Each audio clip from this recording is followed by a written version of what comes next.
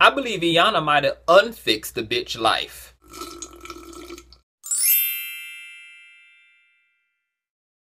Did you guys catch this season of Iyanla Fix My Life? This was the first episode of the new season. I was really disappointed in this episode of Iyanla Fix My Life, but I'm going to tell you guys why. So the backstory to this episode is with a girl whose birth name is Kamiyah. Now the story with Kamiyah is this girl was abducted at birth. Her 16-year-old mom had just had her, and this woman came and stole Kamiyah and just walked right out of the hospital. So Kamiyah's birth mother writes into Iyanla. She's wanting to fix their relationship to Kamiyah. Her and Kamiyah haven't had a relationship her whole life until recently, where Kamiyah opened up to a friend about the fact that her mother stole her from her birth mother. This information got out. They prosecuted the woman who was posing as Kamiyah's mother, and she's now in prison, and Kamiyah has now been reunited with her biological family. And the struggle with this family is that they want Kamiyah to completely withdraw, reject, expel, and dead their relationship to the woman who stole her. The issue is Kamiyah loves this woman, and so Iyanla steps in to help Kamiyah deal with any feelings, any internalized frustration or lack of identity, or the potential of a identity crisis. And she's wanting to jump onto this immediately because she feels like Kamiyah will later on in life evolve to be an angry black woman, and all of these feelings about being abducted and being lied to by someone who was posing as her mother, and then the stress of trying to integrate herself back into her biological family is all going to culminate in Kamiyah having a lot of issues mentally and a lot of issues emotionally. I'm going to talk about the part that bothers me. Now, Iyanla is doing what the fuck she does. She's a teacher, she's a guru, she's a life coach. She's a spiritualist. She does all that. She comes to heal, to slay. She's the black fucking Medea. But my issue is that it felt like this was forced. It felt like Iyanla was trying to get Kamiyah to accept things about herself, to accept feelings that she may be feeling, thoughts she may be thinking, questions she may be having that Kamiyah just didn't give a good damn about. Iyanla was trying to be as subtle as she could without being like aggressive about it. Kamiyah was just straight on chill mode. She was like, my mom did, cause she still calls the woman who kidnapped her her mom. She says, my mom did something wrong. I completely agree. She should be punished and should be put in jail. You know, I love her and I want to have a relationship to my biological family as well, but my biological mother has an issue with me still continuing in a relationship to the woman who took me from her. My honest opinion, based upon the whole episode, was that Kamiyah really isn't the one who's traumatized or needs the help. The people who actually needed the help are the people around Kamiyah. Her father, and also her biological mother. These are the individuals who have to deal with all of the feelings of their child being abstracted from them before they even got a chance to celebrate a first birthday, before they even got to bring her home and hold her in their arms. They have to deal with the fact that this child has had a whole nother life, has whole other attachments to things that have nothing to do with them. And I would imagine, being the biological parents of a child who was abducted at birth, there's an avalanche of feelings and thoughts and all type of internalized shit that's being resurrected and regurgitated out of my spirit as I'm embracing the fact that my child is back into my life, and also having to deal with the complexity of the fact that my child is in no way of judgment about the life that she's been afforded to live with this woman who stole her from me because this woman happened to be good to her. I feel like the reason why Iyanla kept hitting the brick wall with Kamiyah was because Iyanla could not accept that Kamiyah had not been traumatized by her experience. And how could she be? This is all that I've known for 18 years of my fucking life. This woman was good to me. She was a mother to me. She was supportive of me. I graduated high school. I had a great life.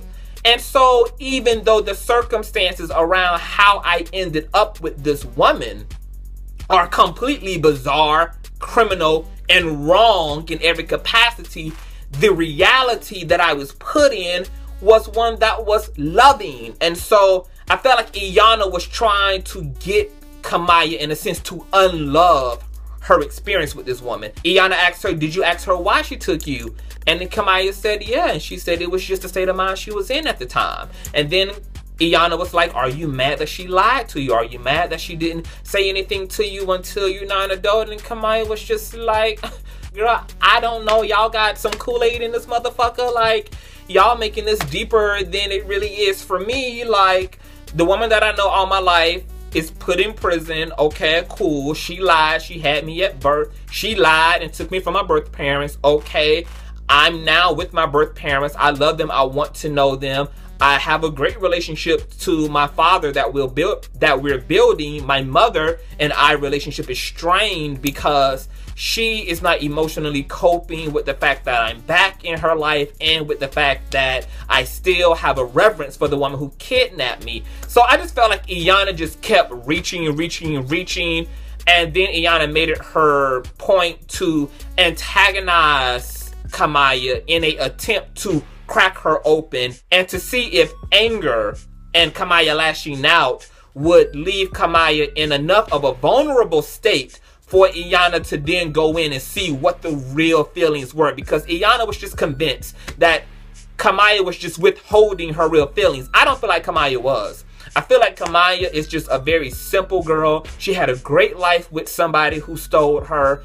The fact that she was stolen doesn't change how she feels about this woman. It don't change how she feels about the quality of life that was given to her by this woman. She's very happy to have had this life, and she's also totally okay with getting to know her biological family, and that's it. And so I felt like the people who Iyanla should have been fixing was the parents. They're going to struggle the most. It is an awkward situation when your child wants to continue to befriend and be in relationship to their abductor. That's very troubling. Even though this woman is incarcerated, so she doesn't pose as a physical threat, and she's doing time in federal prison, but even the emotional relationship and mental relationship that Kamiyah has to this woman bothers her parents. And that's just the part. The parents gonna have to eat it.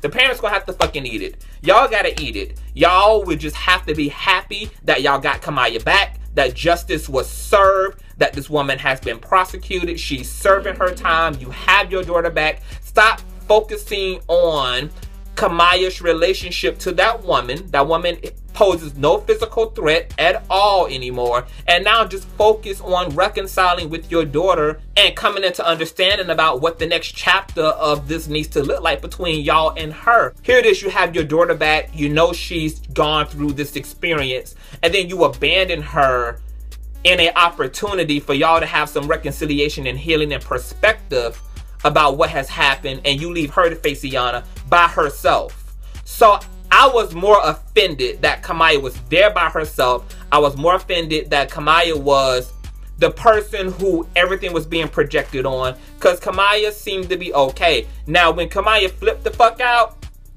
you know, it was hard to motherfucking watch. And even if Kamiyah would have been Iyanla's age, it would have been hard to deal with, because Iyanla is such a strong, quality, beautiful black woman, and to see somebody being so aggressive towards her, whew, it was a lot. At the same time, I could understand Kamiyah's response, because I felt like Kamiyah was agitated a long time ago during the episode. I felt like Kamiyah kept feeling like Iyanla was poking and poking and poking, and the fact that Iyanla was like, your people are not going to answer your phone. You're staying here for the night. You can go, but I want you to stay here. And even if you choose to go, I've put your people on assignment, so they won't be answering your phone calls. I felt like it had hit a boiling point. But the way that some people are kind of perceiving Kamiyah's outburst is that, oh, this girl is troubled, and she was being so disrespectful, and she's a hothead, and she just blew up what we see is her blow up.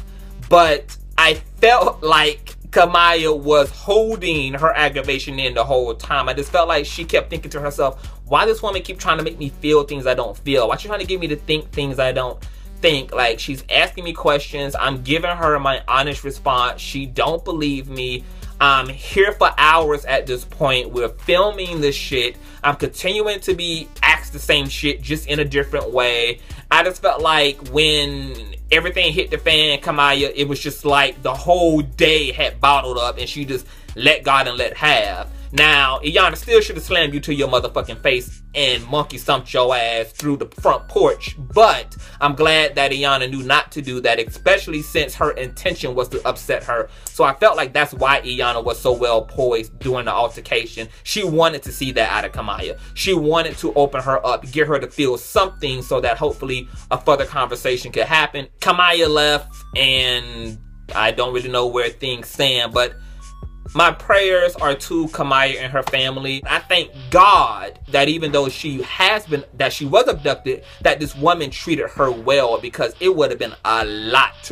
Kamiyah would have been a real fucking mess had not only she been abducted and lied to her whole life, about her whole life, but if this woman would have mistreated her, sexually abused her, emotionally abused her. So justice has been served. Her biological mother left her ass, you know, to do the show herself. So this speaks to the mindset of the parents. Kamiyah, in all of this, still participated, still saw it through, still tried to have the sit down. She communicated what she felt was her honest, real feelings, and that wasn't good enough for the process. Then she was antagonized and provoked into an angry reaction, and now it's left the audience looking at Kamiyah as the horrible one, because what I saw in that reaction was not a traumatized, damaged little girl. I just saw a badass, spoiled ass young kid. She said that the life she had with the woman who kidnapped her was good. So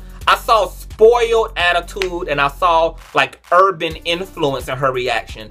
But even in her reaction, I did not see damage. I did not see it as related to what she had been through, related to any of that. It was just spoiled as fuck, you know, and it was telling in the way she spoke about her dad. Now, he's gonna listen to me. He do what I say. Children who are spoiled, children who are used to getting what they want, they speak like that. And she's had a great life. And obviously, her biological parents are still spoiling her over in material things. So that was just spoiled as behavior. You guys tell me what you guys think of the episode. Subscribe, comment, rate, hit that notification button, and I will see you guys later. One.